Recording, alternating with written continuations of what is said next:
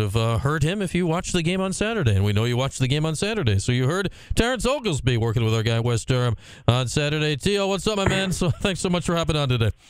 Yeah, absolutely. Thank you so much for having me. I'm fortunate enough to be able to work with Wes Durham. That was my first game with him. I've known Wes since I played, so I'm not sure if that says a lot about me or a lot about him. So it was a good game. I thought it was a good showing. The funny thing is Louisville has talent.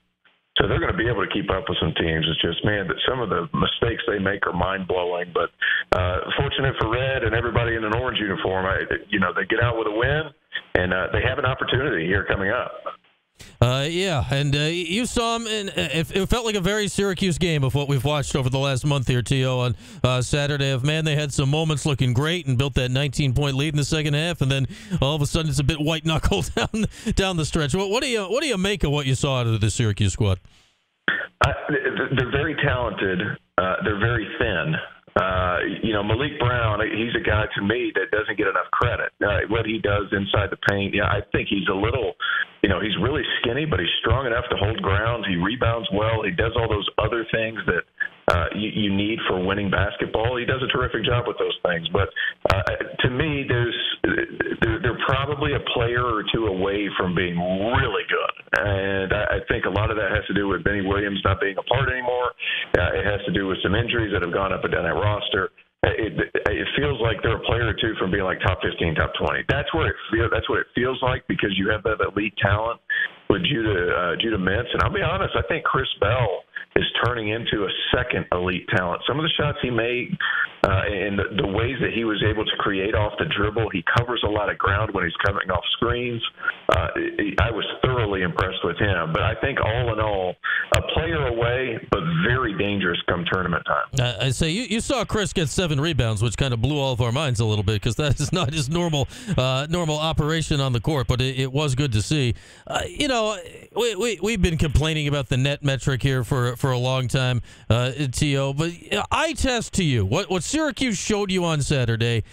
Is it a tournament team? Is it not? Or are they just in the pile of 60 teams right now that think they're tournament teams, but only maybe 20 of them are going to end up in the tournament this year? They're considered right now, and I think 20 wins since the first time since I can't remember, 4 or 5 years ago, right? It was five years ago. And here's the thing, I think Red's done a great job knowing that now they're thin and they're still getting wins 4 in a row now. If they're able to beat Clemson at Clemson on P.J. Hull senior night, 1, I would be surprised. 2, that would be massive just for their tournament implications. If they're able to do that and win a game in the tournament, it would only bode well for them. As far as the eye test is concerned, though, length, shooting, Chris Bell stepping up. I feel like J.J. Starling is just a rim attack guy who's just now, kind of feeling what he is and what he isn't allowed to do.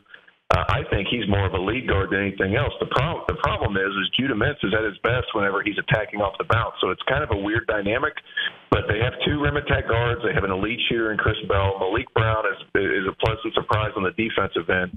The interesting one to me is Justin Taylor, because he's shooting 30% from 3 on the year, but last year he shot 39%. And it's like, where did things not click? Because his shot's not broken. It's a little bit high and a little bit behind his head, but it's not broken. If he had the same year as this year as he did last year, I feel like you're probably 22-8 as opposed to 20-10.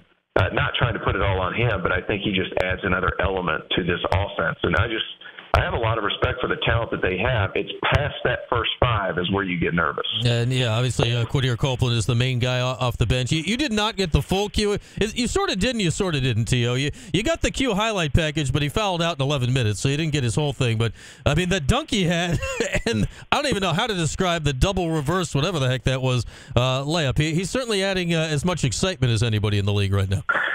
Yeah, I call him the microphone, because as soon as he walked in, he's carrying a speaker into the Yum Center for shoot-around.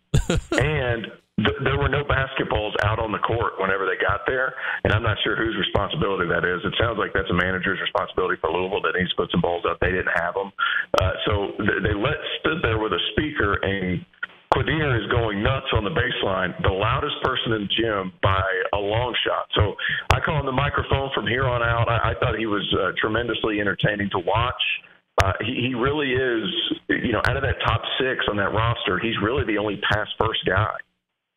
If you think about it, because Judah's not a pass-first guy. He ends up with assists, sure, but he's not a pass-first guy. J.J. Starling, more of a rim attack guy, likes to get inside of 8 feet, not a pass-first guy. Quadir is, and he's been able to carve out a niche by a couple of things, knowing where to get the ball and providing some of these extra effort hustle plays that you saw at the end of the game against North Carolina. I'm a fan. I think he's really good. I think he's long, he's athletic, and his game's going to continue to develop. And if you do lose Judah Mintz after this season, you're going to bring more of a pass-first guy. I would imagine he steps into that one spot, and then, you can put J.J. off the ball and have him attack. But he's a lot of fun to watch. I really enjoyed it, and how athletic were those 2 plays. It was really amazing to watch. The dunk, losing his shoe, and then fouling somebody about 10 seconds later was definitely a Quadir 30 seconds of the game. We've seen stuff like that all season long. The only thing that would have been better is if he blocked the shot with his shoe. Yeah. Coming back down, and he almost did. And then it was awesome. Yeah, I'd say then the refs could have figured out if that was legal or not, which probably would have taken like a 10-minute review just for fun. But Terrence Oglesby is with us. He was with our guy Wes Durham on the call on Saturday.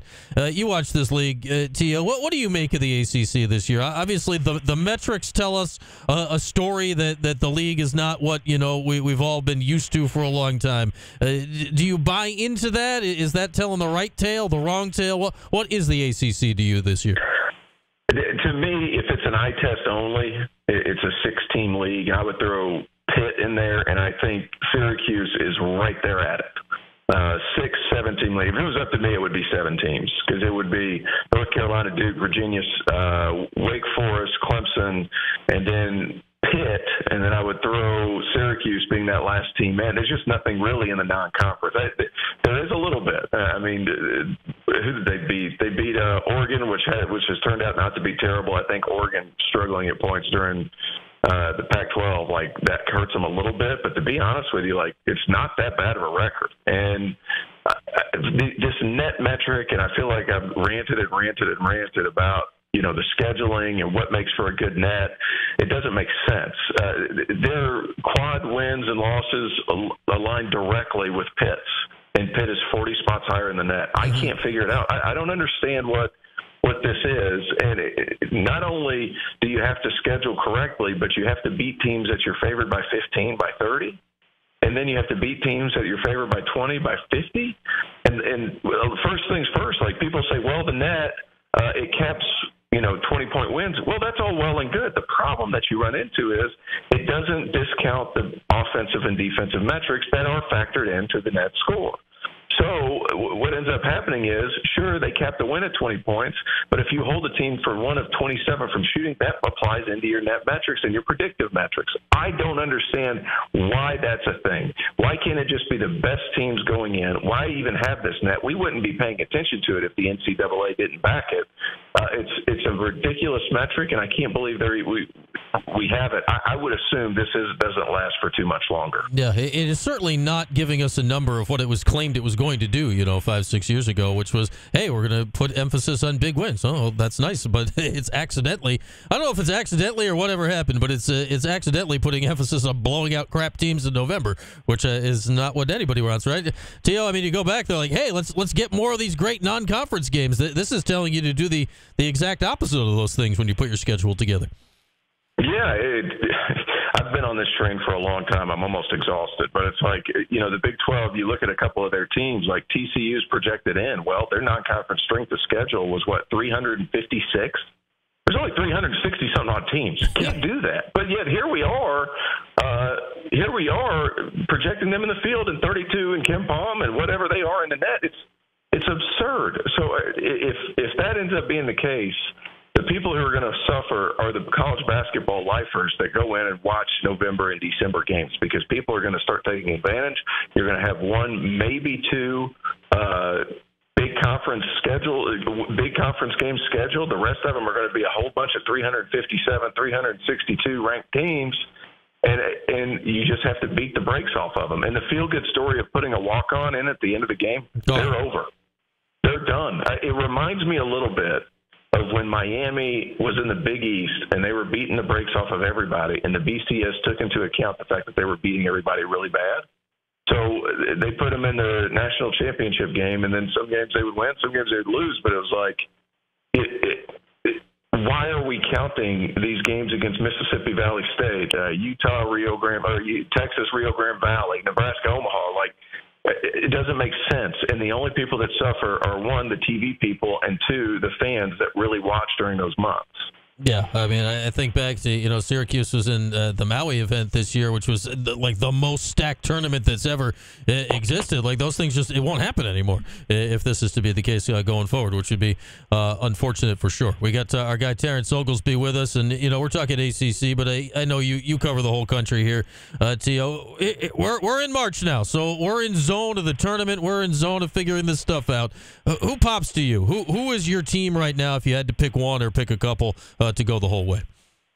You know what? I'm probably going to be hated up there in Syracuse for saying this, but UConn's about as physically dominant as you've seen from a team. I mean, they've been awesome all season long. They've got big guards. They can't be sped up. They've got Donovan McClingan, who's one of the most gifted five men protecting the rim in the country. UConn pops out. Houston's been hit by the injury bug a little bit.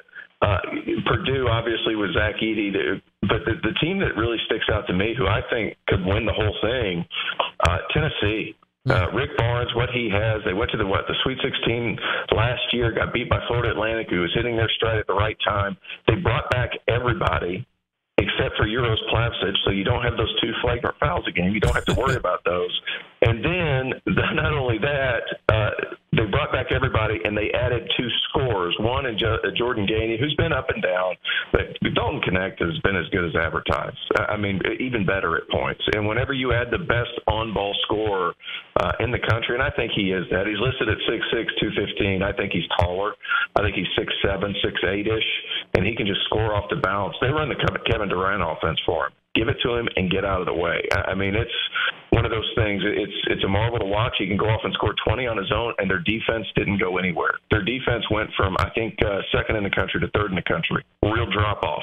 So, it's this Tennessee team. Now they have offensive firepower, and I think they're just going to continue to run through. I think they're going to win the SEC, and I think they make the Final Four. Yeah, it's crazy to look what Connect has done. Who was it? Auburn a couple weeks ago. He just lit up down the stretch. It was just he won't stop scoring. What's wild, I look at it, T.O., is all these teams you list is like, Purdue, they're always snake big in the tournament. Tennessee, Rick Barnes can't win the big one. UConn, they'd have to go back to back. Nobody ever goes back to back. Houston, they've never gotten it done. It feels like all the top teams this year have like that one like looming thing over them that makes everyone hesitate at this point of the year. That's right. And then you have, the Dukes of the world, North Carolina's, everybody's just kind of lurking around. Auburn's good again, who's been to the national championship game, however many years ago. I think it's going to be a really good March Madness.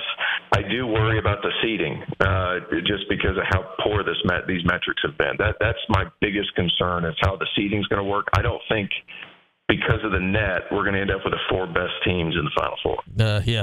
You could get accidentally all clumped together. Last thing for you, T.O., what are we sitting? We're 13 days out from Selection Sunday right now. Now till then, what's the biggest thing you're keeping your eye on? I think it has to be bid stealers, especially for bubble teams. That's the thing that scares me a lot. Conferences like the Southern Conference, can Bucky McMillan really keep things going and not have any surprises at that level? That's the thing that scares me. Is High Point going to be able to run through the Big South? They won the regular season, but UNC Asheville won it last year with a guy named Drew Pember, who's one of the best players in mid-major basketball. Who are not that kind of bid stealer, but some of the other ones around the A10, where you could get an at-large with one or two teams and have a third or a second at-large. That's what scares me the most, being an ACC guy. But by and large, I think I'm excited just about the whole thing. I'm going out to the Mountain West tournament. The conference called me. I'll be doing theirs. That's going to be a great tournament in and of itself. 6 teams are projected to be in the league or be in the NCAA tournament, and it's a fun league with a bunch of teams that can win a game or two. So I'm excited to get out there. That's probably what I'm looking forward to most. But by and large, I mean, there's just so much good right now. Can Josh Schertz go from Division II, where I coached against him at the Division II level at LMU? He goes to Indiana State. He's there for a few years. Now they're probably going to the NCAA tournament. It's been an incredibly fun year. To be honest with you, I haven't had time to blink because there's been so much going on my end. But it's been fun, it's been busy, and there's a lot of really good basketball. Yeah, for those that don't know, Terrence is also doing a bunch of stuff with the Hornets. So the fact that you had 5 minutes today is amazing with everything you got going on right now. But always great to talk ball with you, Terrence. We've arrived at the most fun month of the year. We will be rooting against your alma mater tomorrow, but thanks so much for hopping on. Hey, understood. And as busy as I've been, I'm sorry I haven't been able to come on here more. But it's I'm going to end up tallying 70 games by the time the season is over in person. Oh man, good stuff, Terrence. So it's going to be a lot. But I appreciate you guys having me on. And Brian, thanks for your patience. Oh, absolutely, Tio. Always great to chat, my friend. Thanks for hopping on. All right, thank you. All right, there he goes, Terrence Oglesby of the Everything Network. The dude is everywhere, man. Did a great job on the game. He and Wes were. Excellent watch and listen on Saturday for sure. All right, let's hit a break. Phone lines open when we come back. At this hour brought to you by William Attar. Hurt in a car, call William Attar. Our phone number, 315-437-7644. For ESPN 44, we'll hit the phones when we come back after this. It's Q Sports Talk and ESPN Radio.